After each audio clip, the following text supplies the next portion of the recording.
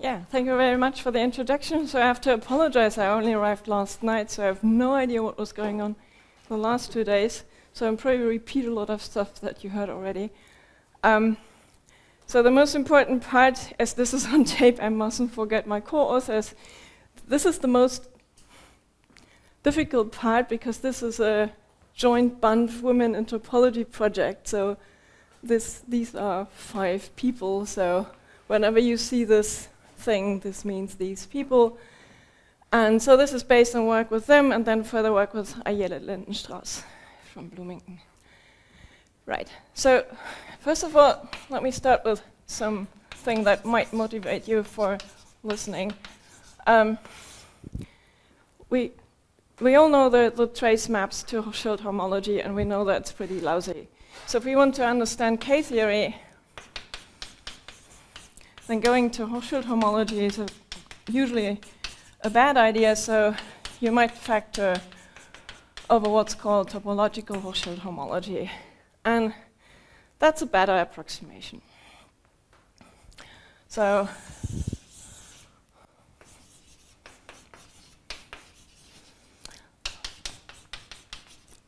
for instance, in cases where Hochschild homology isn't really even well defined because it's not a derived invariant, THH sort of helps you.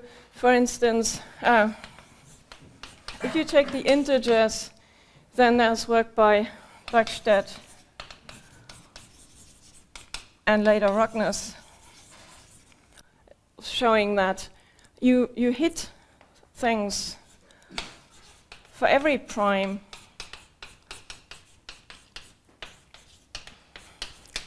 this map is actually surjective and it detects important classes. So whereas on the level of Hochschild homology, you don't see anything. You tensor the integers over the integers, so you create a lot of noise. But it's trivial. Pardon? And the right-hand side is not. Yes. So this is the Z mod P that we all know and love. Yeah. So this is a good thing to do, so we might be interested in THH. But then we might not be only interested in it, we want to calculate it. But this is, I will actually do some new examples there already.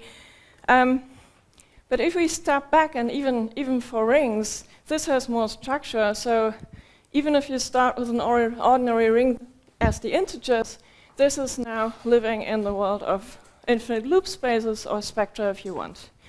So if R is commutative, and in case I forget this, everything I talk about is commutative today. This doesn't work if you drop this assumption. Then you get a strict ring spectrum here. And there's a version of K-theory for ring spectra. So you can iterate the whole story. You can take your ring, form K-theory. This tells you something about the arithmetic properties of your ring. And then you can form yet another iteration. So we can iterate this.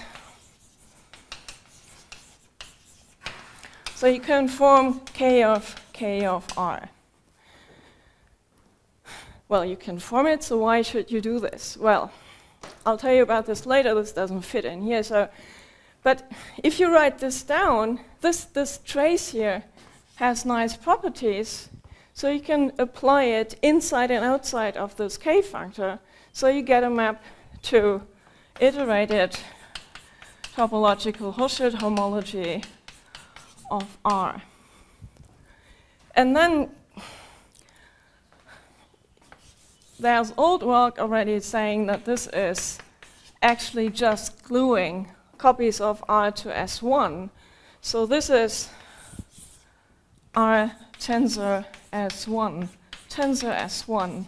And then abstract nonsense tells you that this is just tensoring now with a torus instead of a sphere. So suddenly you have things to worry about. Here now you have something with a genus, and so this suddenly has some geometry that you didn't have before. I mean, before we already exploited that the S1 here gives you a lot of structure on THH. allows you to form TC, topological cyclic homology, but this has even more structure.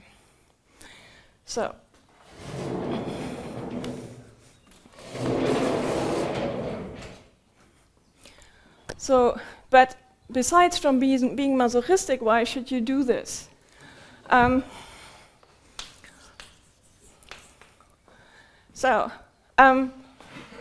me just mention 2 examples.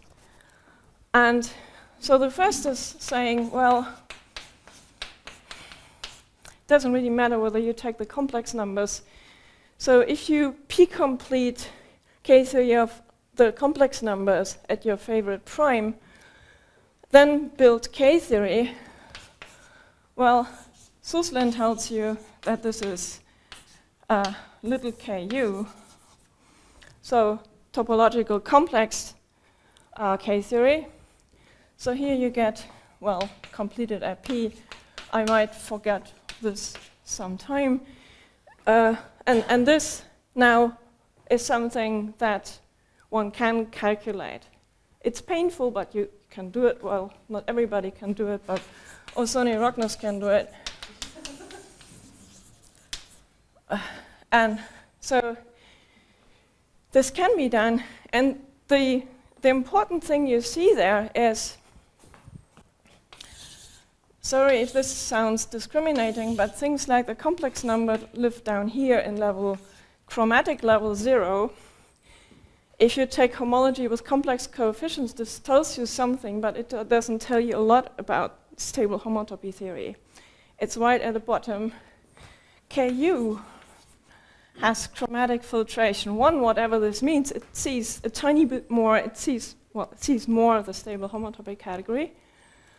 And then Osoni Rognus actually established that you can place K of Ku here. So I don't want to define what this means. This would take at least an hour. But if you've heard about elliptic homology, this is also placed here, so you can place topological modular forms here and things like that. So what does this do? It takes this thing of chromatic type 1 and promotes it to something of type 2. So this is sort of nice. So you get this redshift, chromatic redshift. So this is an instance of chromatic redshift.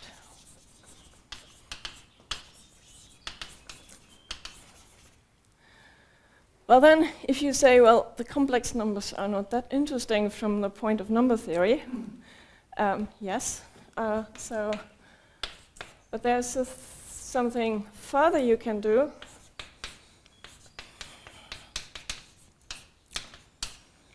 So here, I mean, for doing the calculation here, you have to assume that P is large, because at the low primes you have some problems just doing the calculation. Here, the prime P and the other thing should be related so that Q generates the p-adic units in a topological sense. So they are not unrelated, but then you confirm this, so you just take this finite field, p-complete, take K-theory out of this. And again, you see phenomena like this, and now I should try to spell his name in a correct manner. So Gabe Angelini.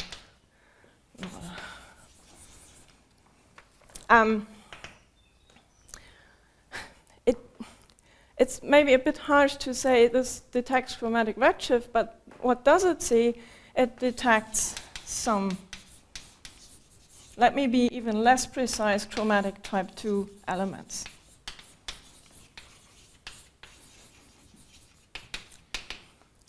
And I should also mention work by Eva Hoening, one of the many people up there. She's a PhD student of Christian Osumni.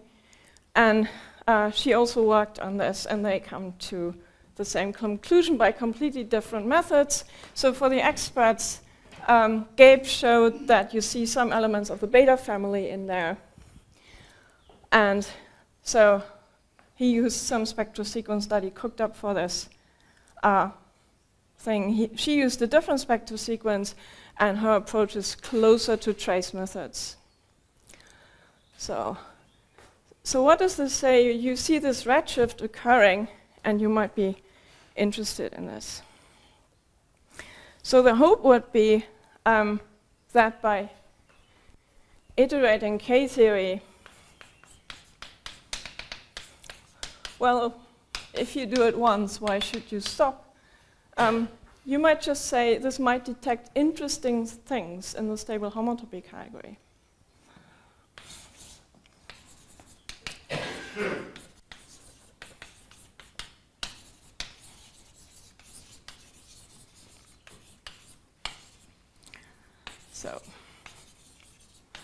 So there are some more concrete conjectures about this, what you should see. If you're interested in this, just Google chromatic redshift and you'll find something.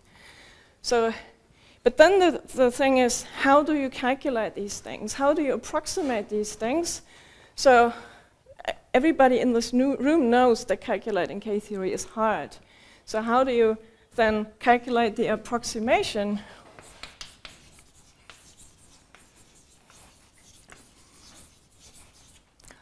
Well, and here what you get is, if you do this n times here,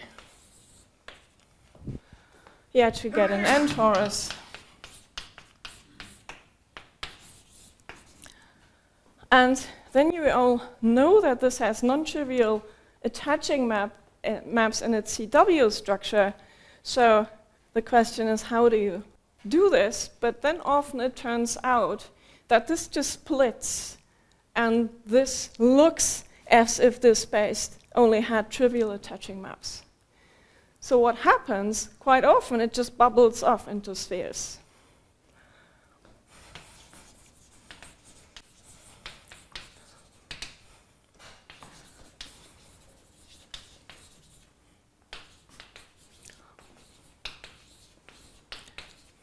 So you need you get a top one, and then you get stuff in the middle, and it just decomposes. So the problem of calculating this torus homology is sort of reduced often to calculating homology of, or homotopy groups of things tensored with a sphere. I should warn you that there are examples where this does not happen. A positive example where it does happen is the field, a prime field, everything is fine there. But if you take an innocent thing like polynomial algebra over the rationals divided by square of the generator, this doesn't decompose. So that this is really, you have to be lucky, but sometimes you are lucky. What about THH? I don't know.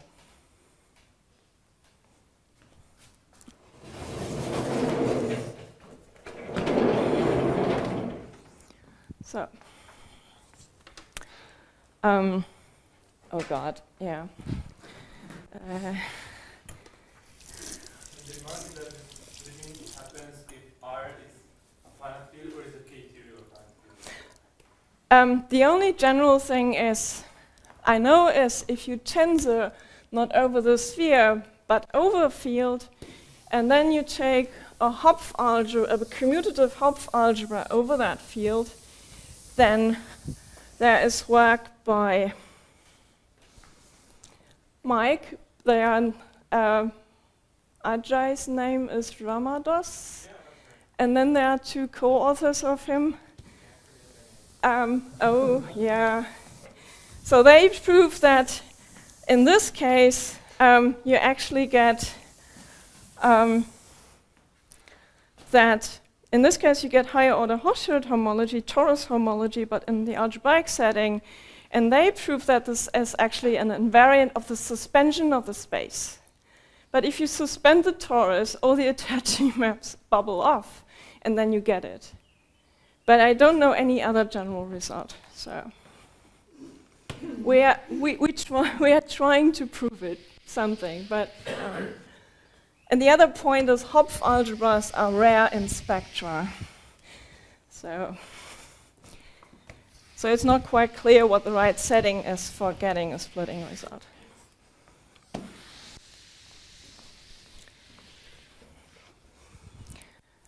Right.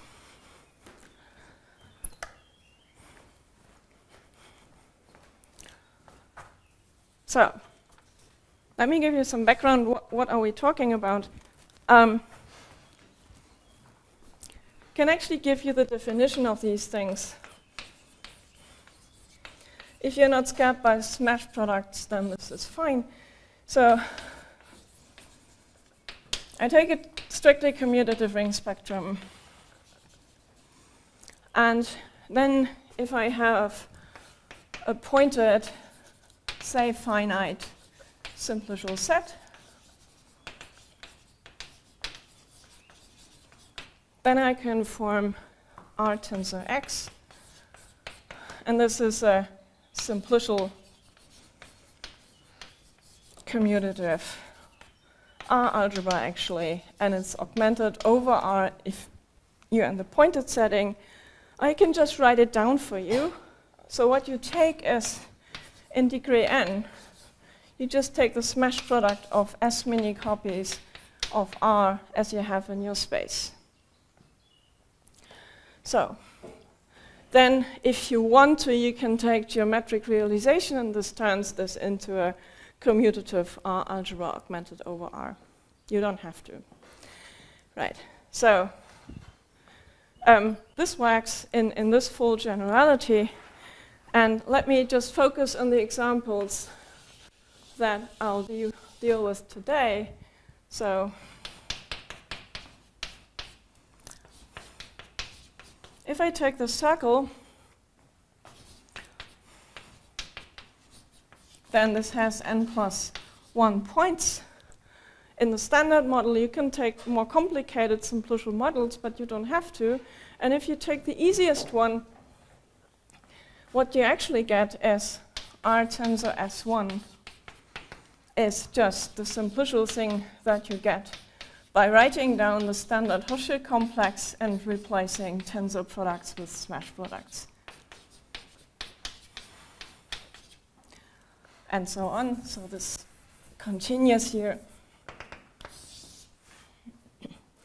So if you take the geometric realization, then this is a model of THH of R if you mumble cofibrant in something, but this is the right thing. So topological Hochschild homology is an instance of tensoring a ring spectrum with a pointed simplicial set. So why should we stop at S1? So example B is just take a higher sphere, and then you can form R tensor Sn. And I call this the higher THH of R. This is related to higher order Hochschild homology. So if all this says we are smashing over the sphere spectrum, you can also vary the ground ring. And if you vary it to arc over an Einberg-MacLane spectrum, you get just higher variance of Hochschild homology. And then the motivating example, of course, so let's take this to be a torus. Then you get R tensor this torus.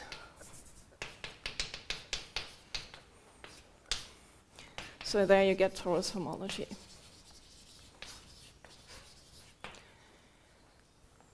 So if I place a star somewhere, I mean the homotopy groups of these spectra, and they hopefully give us some information about K-theory eventually.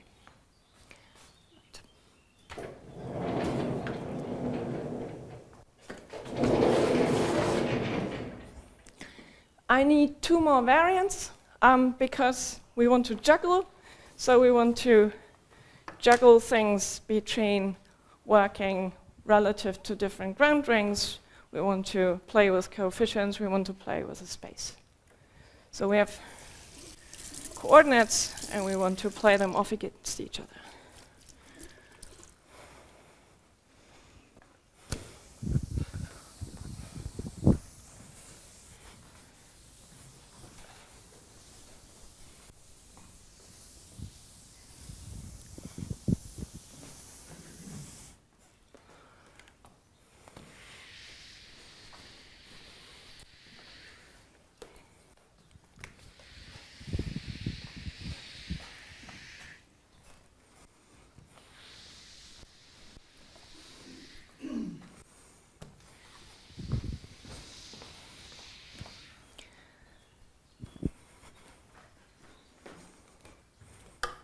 So I play this through with THH of R because this is probably the one that's most familiar. So variant one is place coefficients.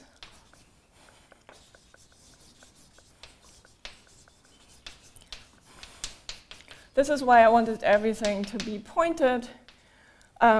So if I have an R module, I can just stick the module to the base point. Every map is base point preserving, so this makes sense.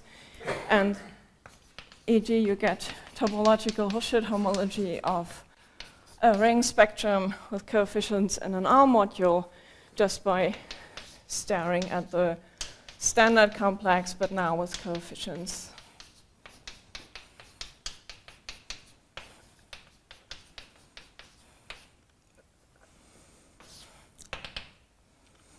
So, and the second variant I need is I want to juggle things with respect to the ground ring.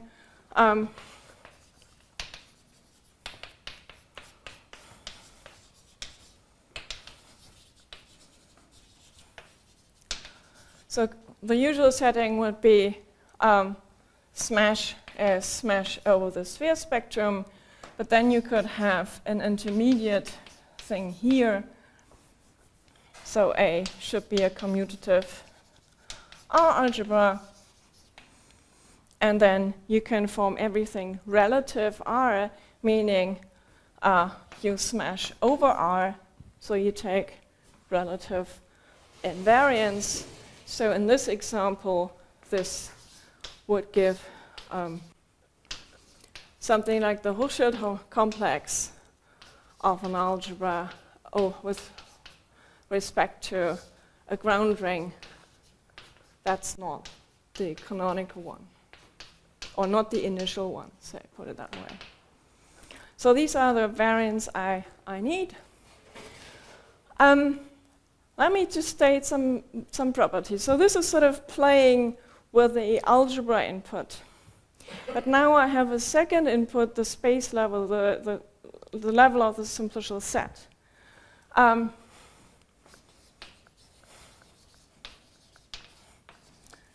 So if I vary x, there are some properties this has. I already used one of them. If I first tensor with x and then with y, this is equivalent to tensoring with x times y. Tensoring works well with pointed sums.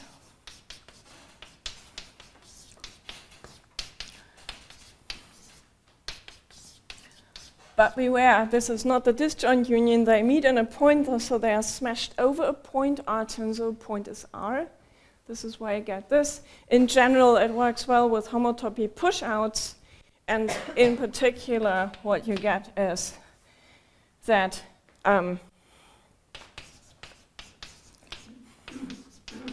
if you form the homotopy push-out of x with respect to a point, you get the suspension. So if you induce this up with R,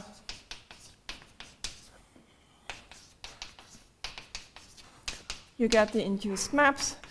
And this works well with homotopy pushout, so this is R tensor suspension of x. Do you think this is unpointed space? Yes.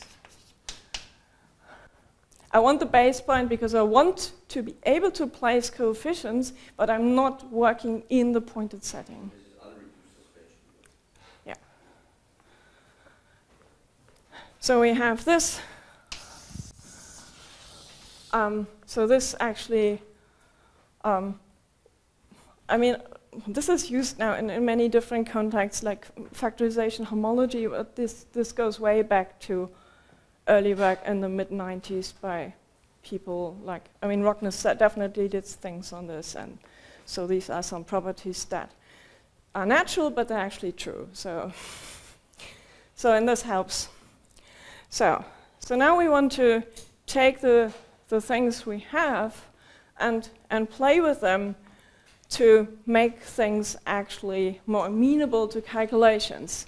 So what is easier sometimes? If you work relative to the integers in algebra, this can be nasty. Sometimes it's way easier to choose a different ground ring, say a field. Things become easier. They might also become harder, but sometimes they become easier. So shifting from an absolute setting to a relative setting can improve things with respect to calculations. And so what I'll present now is sort of a mixture of changing the ground ring and playing suspension off against the unsuspended space.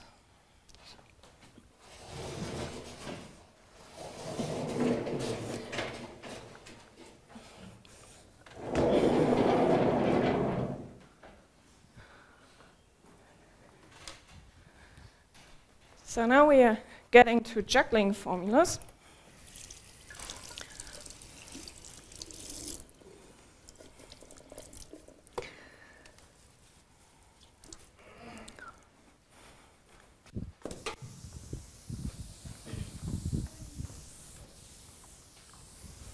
Oh, I erased the names, yeah. Well, yeah.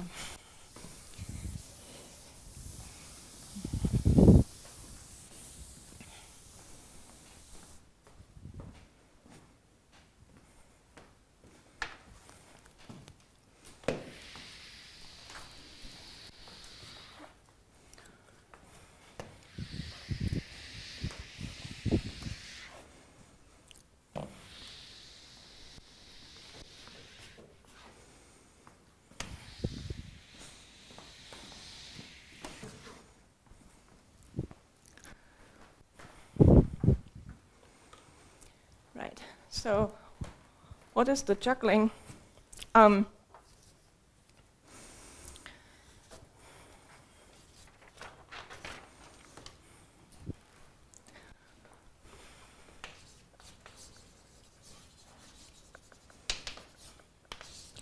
So the goal is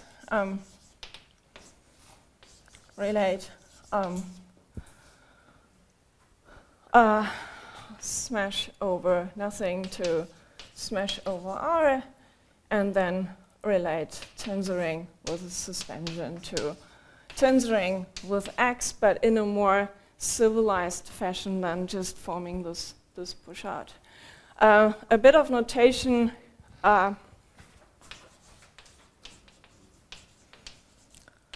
Just to stay organized, this is the worst it can get. So you tensor over, you have M at the base point, you smash over R, you place A in everything that's not the base point, and then you form this simplicial gadget, and if you want, you take geometric realization. And this is very close to what you do in Hochschild homology, so we like to call this the Lodé construction. It all started with finite sets, so this is just an extension. Right. So what are the juggling formulae? Let me bombard you with 3 theorems, but I only will prove one of them. So the first is if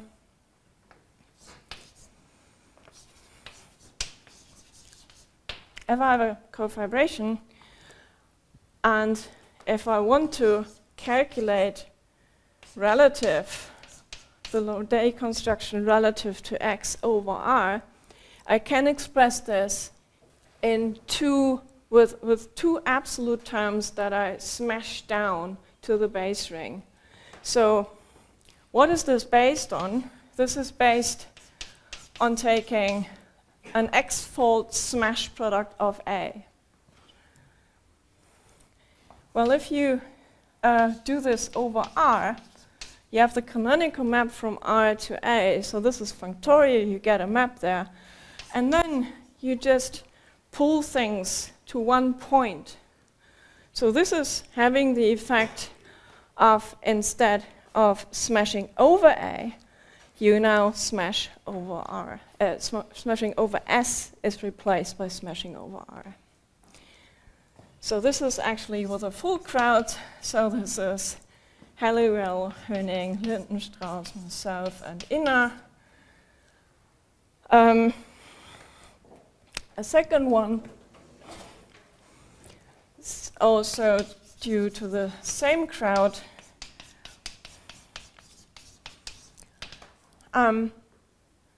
So I said we want to calculate higher THH, and we have this this formula for doing this by this homotopy pushout. But what I want to take now is a sequence of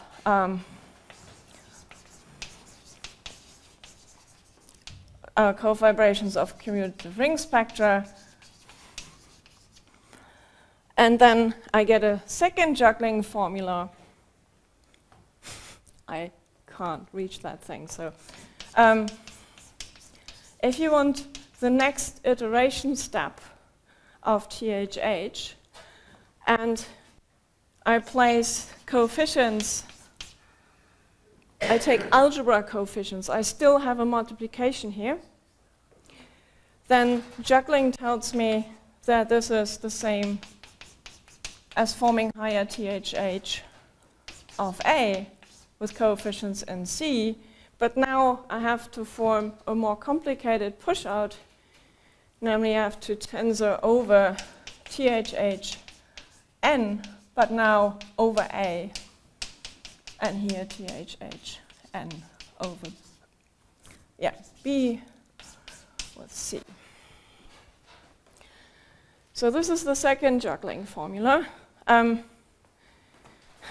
So focus just, there's no A here. I'm just working relative to the sphere spectrum.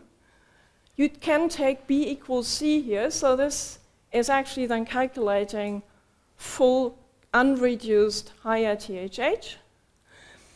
And on this side, I have a second term of higher unreduced THH, but now with A, which might be easier to calculate.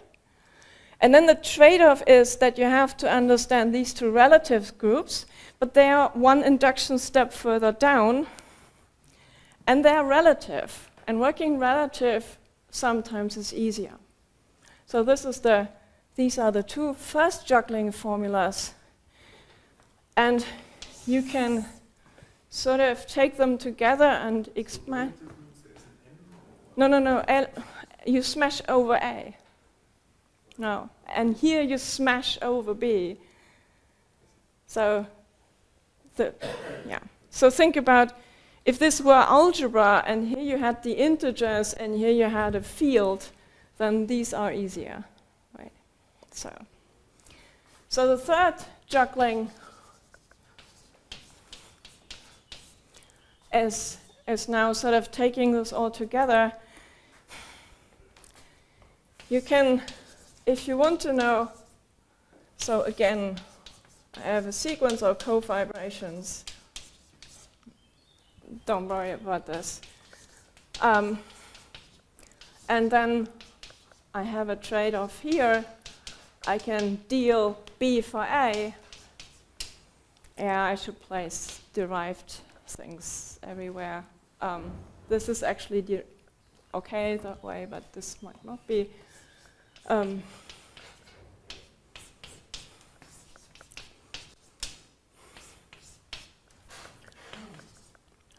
So here, this is sort of the best you can get. So for all pointed simplicial finite sets, this is just taking all this together, and so you can juggle, you can replace a ground ring here by A and B, and you trade the suspension for just X.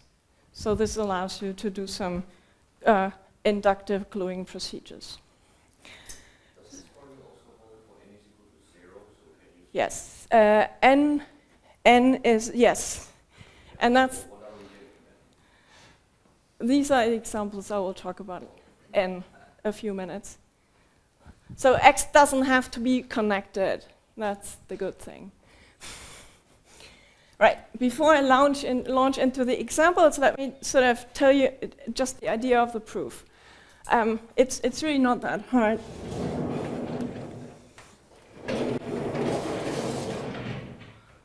So,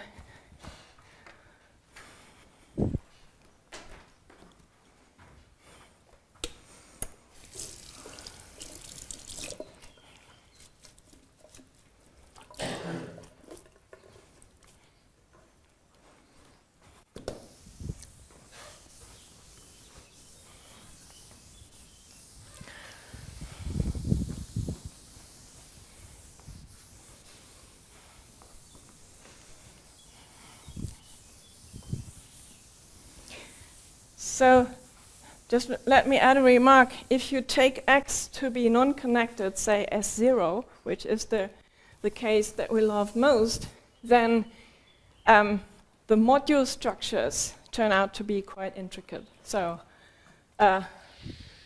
quite often you can calculate the single terms, then you get a Kuhn spectral sequence, and you think you're done.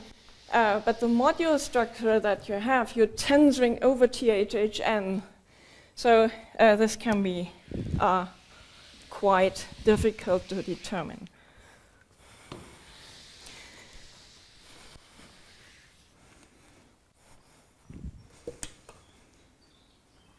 So let me just prove the most general one. So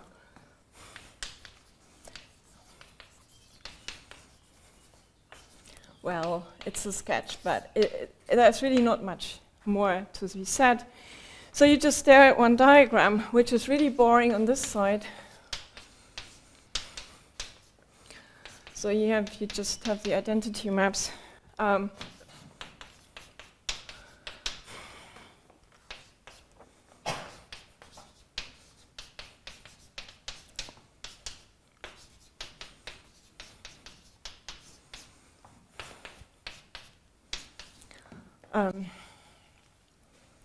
So let me write it like this. This is really a push-out diagram later. So and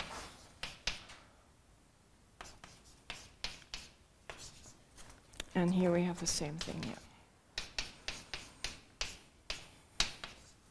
What are the maps? You have a map from A to B, from B to C. So here you just use these maps on this level. This is really just induced by the maps in the sequence.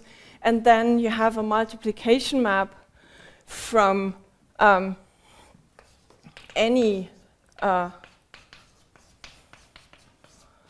Lodé construction on any space down to C just by multiplying everything together that you see. And this is something you can only do because we're in the commutative setting. Otherwise, this wouldn't work. So you use a combination of these maps, so you get this. Well, what looks easiest if you take the homotopy push-out? Let's start with the easy thing. And the columns, well, this is an identity. So you end up with this. This is also pretty easy. And then you have an identity as well. So you just get the last thing.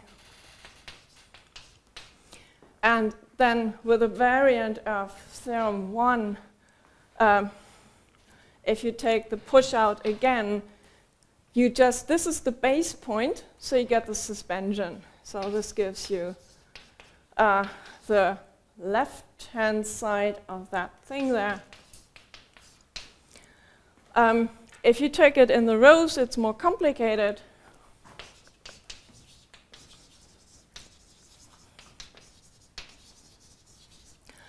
So, so let me focus on one thing. It's always this is easy. You just get the suspension as with the argument above. And then you get two relative terms. Here you collapse A down to C because this maps A first to C and then collapses it via the multiplication map. So this just gives you relative THH, relative Lode of A and C, and down there you get relative Lode of B and C. And then if you form the homotopy pushout, this is hopefully what's there. So I usually forget an R, but that seems okay. So we get this gives the right hand side. And this diagram commutes, so you get the same. One should prove one thing in every talk, so that was it.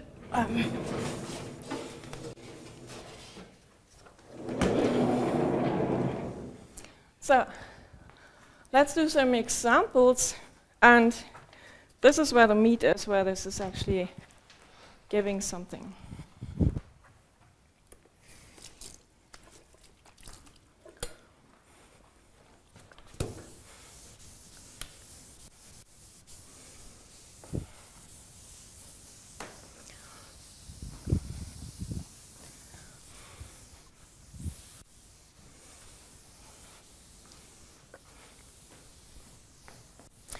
So I'll give you, hopefully I managed to give you two applications of this.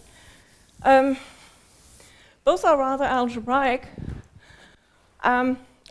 You also get something for torus homology, but at the moment we can't really calculate this because of this module structure that turns out to be rather complicated. So.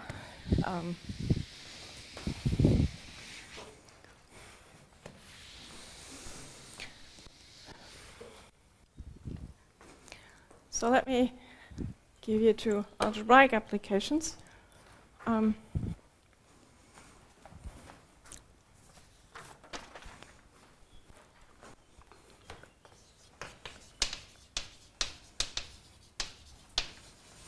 So the first one is about higher order Shukla homology.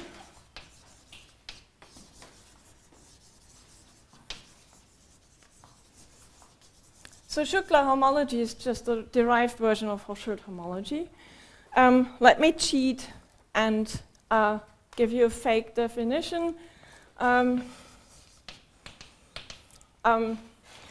if I have a map of commutative algebras, and here I mean really discrete rings, not spectra, then I define Shukla homology of K over A as the homotopy groups of THH of the corresponding Ironberg-MacLane spectra. So the thing that gives you singular homology if you apply homotopy groups.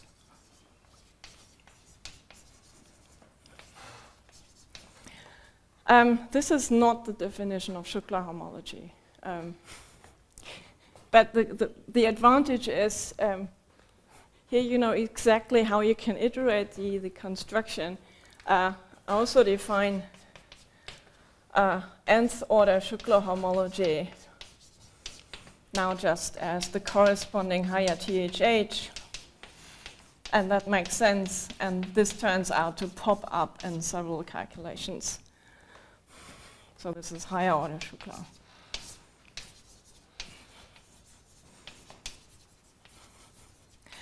So, So this definition of Shukla is just yeah, I mean, you have a spectral sequence calculating this, and this is probably the easiest way of seeing that this gives the right thing. So, I mean, this was actually defined by Shukla in 1961. So he certainly did not use this definition as sort of derived, what we would call derived Hochschild homology. So Hochschild homology of DGA resolution. Did McLean also define it in 1950? He defined something, but yeah, you're the expert. If Chuck says McLean defined it, then McLean defined it. Okay. Okay. Pardon?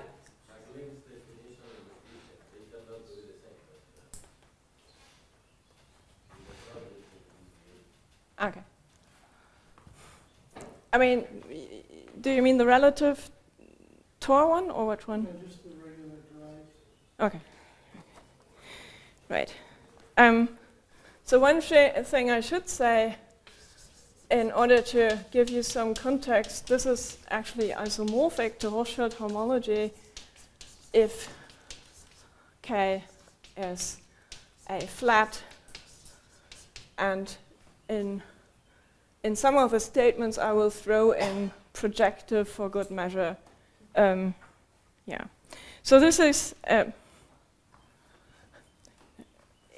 Shukla 1 you can actually calculate in many cases. So as an example, Shukla of the integers over Z mod P gives you already something interesting. You get a divided power algebra with a generator in degree 2, where of course Hochschild homology just collapses. It's not derived. ZP tensor ZP of the integers is just GP, so you don't see anything but a point. So this is something that detects something. Right. So even if you don't know what Shukla is in general, except for this case maybe, which sounds familiar, I would just tell you what it is for augmented algebras.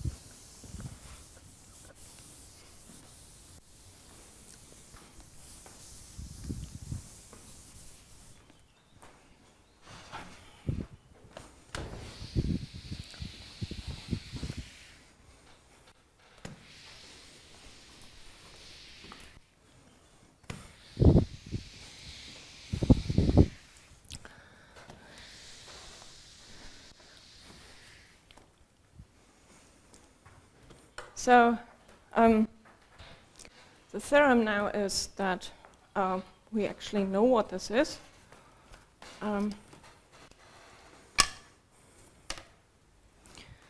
So I don't need that K is A flat, I need the other thing. So I have an augmented A K algebra. Everything is commutative.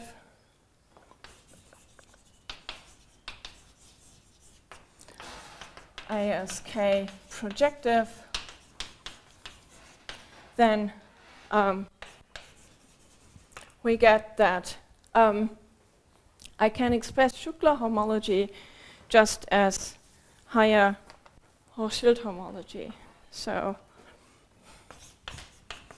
if I want to know what nth order Shukla homology of K over A is, I have to calculate topological Hochschild homology 1 degree higher up of HK HA, but now with reduced coefficients, and That's it.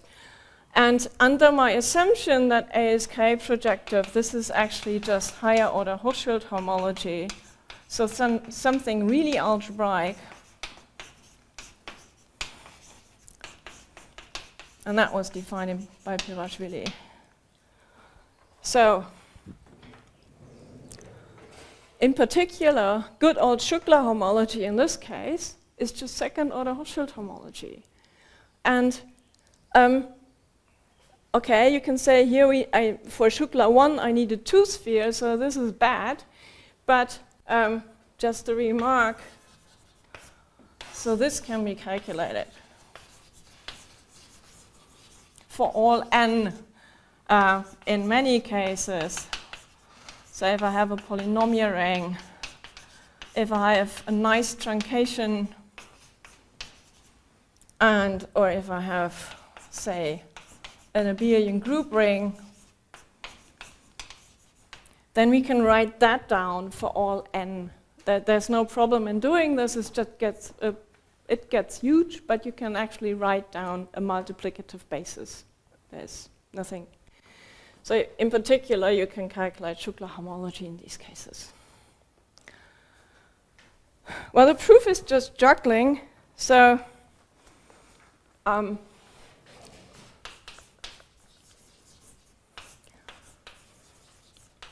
so what you do is you do HK, you keep the first two equal, then you map, you take the unit map and then the augmentation map, and then X as Sn. So you start with that one.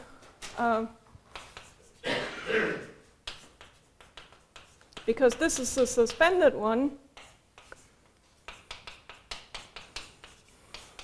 Then on the other side, you get a suspended one. So where is this? Well, but here you work relative to HK, and you take HK homology. So this just collapses. And a similar thing happens in the denominator,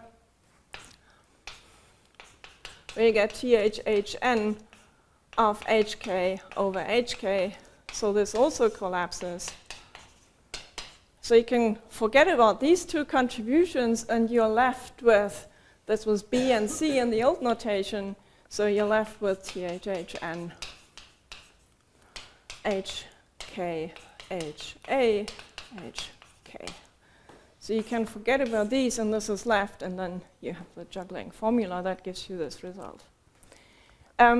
On a funny note, coming back to Irakli's question, even n equals 0 is sort of gives you a well-known result. Then you get, for n equals 0, you get ordinary Hochschild homology here.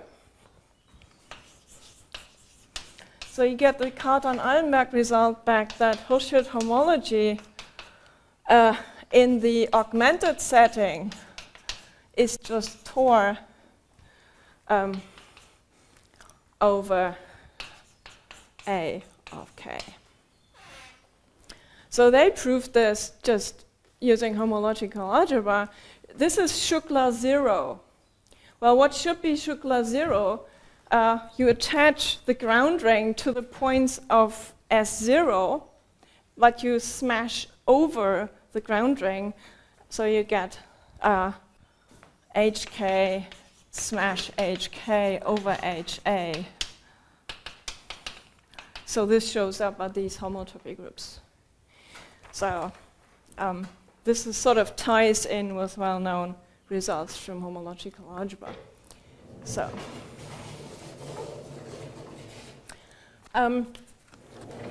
so let me end with a different example that I should probably call the Tate example.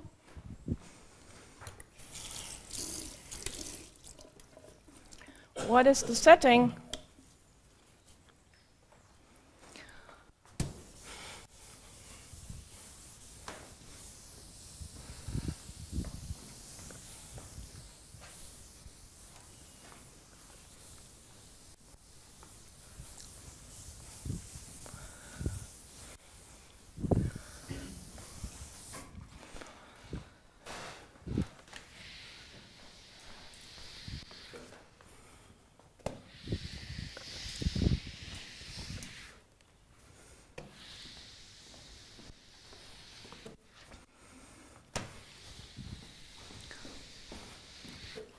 And this is now really working at the S0 goes to S1 interface. So second example is Tate. So what is the setting? Take a regular local ring.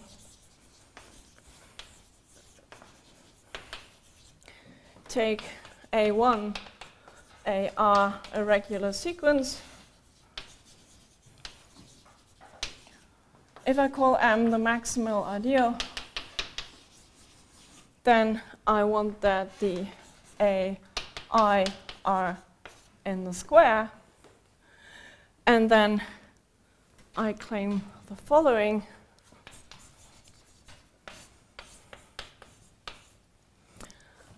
So if you do THH of this regular quotient with reduced coefficients, and here I actually mean the corresponding Maclaurin spectra, juggling gives you that you can calculate that as THH of the regular local ring with reduced coefficients, and then you end up just with a divided power thing on the left-hand side, and there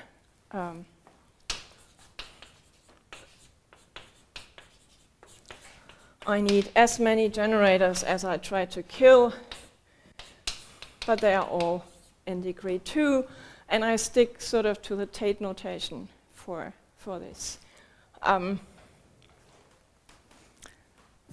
So the proof is really juggling.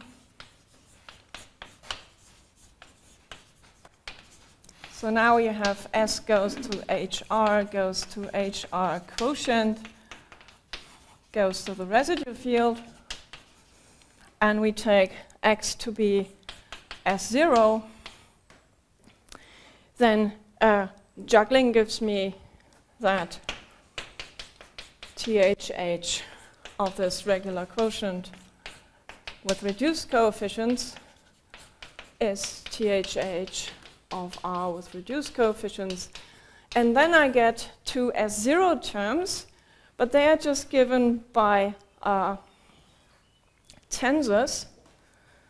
So here I have to take A over C, so this is HRM, smash HRM, HR. And here I get the same thing, but working relative to the more difficult ring.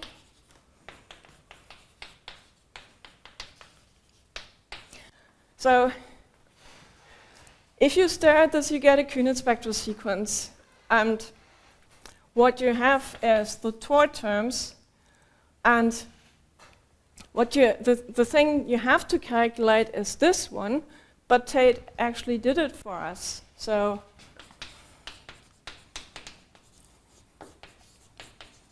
in this situation, so this is due to Tate 57, you get a bunch of exterior guys depending on the dimension of M. And then you get exactly these divided powers that realize that you try to kill something. But then it turns out that if you calculate the Tor term here, this is just the exterior guy again. You can choose the generators such that this is just the exterior guy with the same generators here. So they just kill each other. So on the homotopy groups, this is flat over that. So you just tensor up and you end up with this expression. And a concrete example is a well-known old example. So we recover a calculation of Z mod P to the M with reduced coefficients. This was well known by calculations of Pirashvili, Mortenbrunn, by now Wiglak Angeldweit. So this was calculated many times in many different ways. The good thing is now that we actually get second order THH, because these methods now allow us to understand the next juggling formula and the terms in the juggling formula, because here it turns out that this splits into THH 2 of the integers with Z mod P coefficients, and then you get two Shukla terms. And so this is the reduced thing. This is the easy one, and here you have the more complicated one. And then we know this for all n actually by calculations together with Björn Dundas.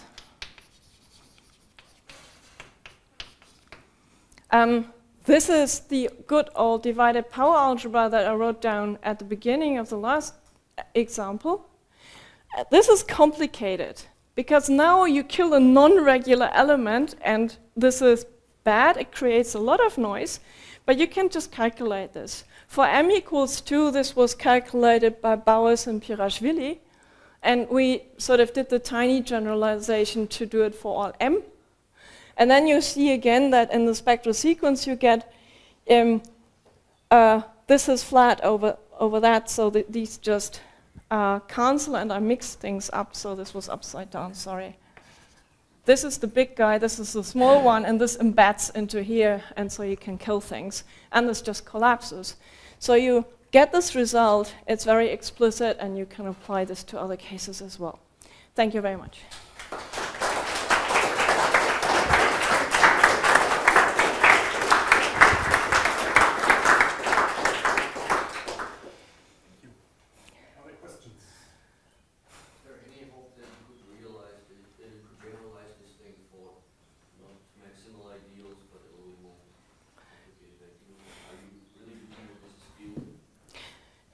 Well, the honest answer is right now, well,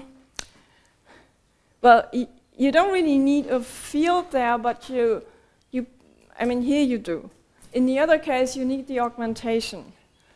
And then if you have something like R mod I to the n, this is rarely the ground ring of anything interesting augmented. So this is one problem. And so if I now tell you Bockstein spectral sequence, you cringe, and yeah. So, I mean, we had this problem when we wanted to calculate higher THH of the integers, and there we knew the thing, reduced mod P, and then we had to work up. And I don't know any better way of doing it. Yeah? Is there a circle action on any of these groups other than the obvious ones? So, not with this model. There's a more involved model by, now I get this wrong probably. Was this Brun, Carlson, Dundas, or the other lot? So there's a more jazzed up version. If you have S1 or you take a torus, you could cook up a version that's actually equivariant with respect to the torus section.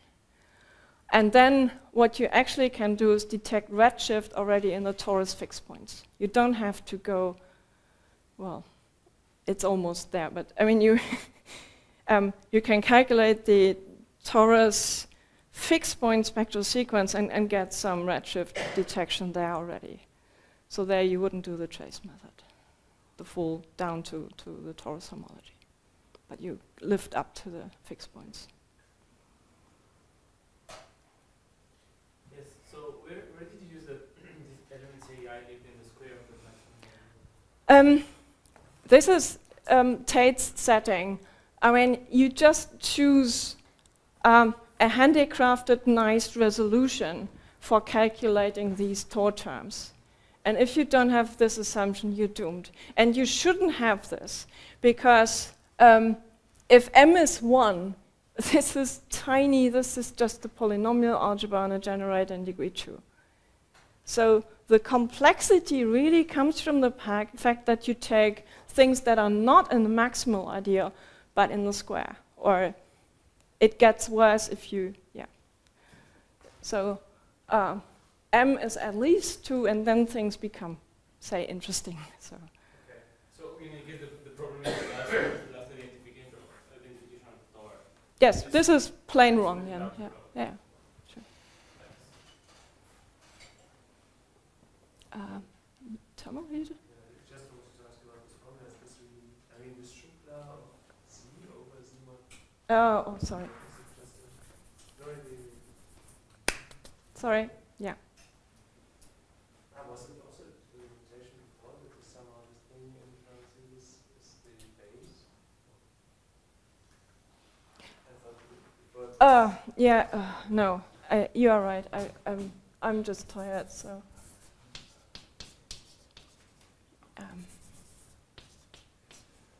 Yeah. This is the good guy, this is the bad one, and then you need Shukla.